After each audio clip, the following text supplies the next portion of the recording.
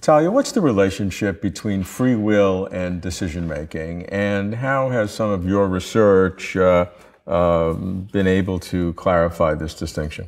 Okay, I actually think there is a distinction between free will and decision making.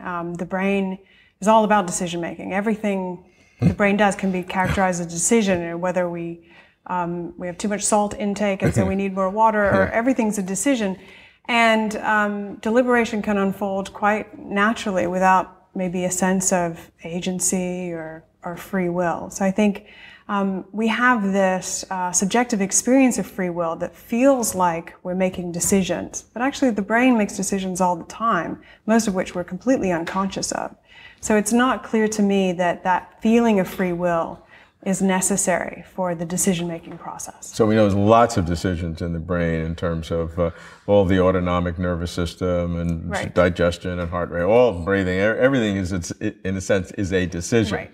We use decision in a colloquial sense to mean where I'm deliberating about it. That's so you right. want to now tease those two apart. Well, right, and is there something special about that latter case of conscious decision-making where I'm feeling like I'm weighing things? And is that feeling of being a conscious judge in that process important? Okay, and so where do you go from it? Well, we have some data to suggest that that feeling of being a conscious decider is not actually critical for making decisions, that we can make volitional, intentional decisions without a sense of being the one doing the deciding, a conscious sort of sense of free will. So in other words, if I decide to eat Italian food tonight, that is although I think it's very different, it's no different than my body determining that I need more fluids and therefore I'm thirsty. Right. Possibly.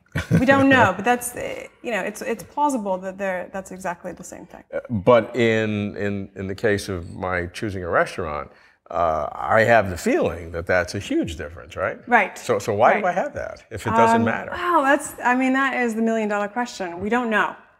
We don't know. Why would you have Got to this be a feeling? reason, right? Things don't happen without reasons. There may be a reason, and there may not be a reason. It's possible that it's what people call an epiphenomenon, that it just sort of is part of the process, but it isn't actually the causal piece to it. Right, and that's a very important distinction, but even epiphenomena have a reason why they're an epiphenomena. They may not be causative. That's right. But there is a reason for it. Yeah, and they're part of the process. Right, and so we have to distinguish. We know it occurs. We know we have that feeling. Yes. Your work seems to show that that feeling is not part of the causation of what makes it happen. Right. But there still must be a reason. It's still there. Right. Where it's not there for the salt in my blood or my heart rate and other things. So there's a reason for it, but it's not causative. That's right.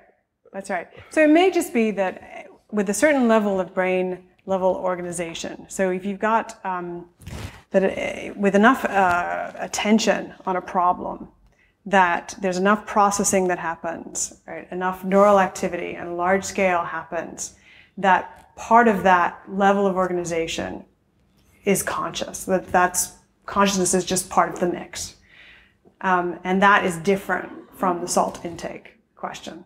It's a level of organization because of the complexity involved. Exactly. Consciousness emerges just because that's the way the structure of the universe is, but it really doesn't matter.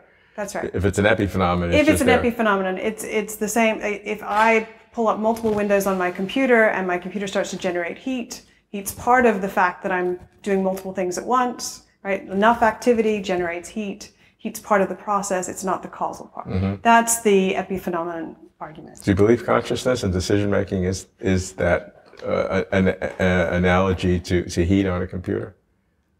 I don't know. It's plausible. It's plausible that it's just part of that. When you get that level of brain activity, that consciousness is in the mix, but it's not causal of decision making. But we don't know. I mean, it's just one possibility.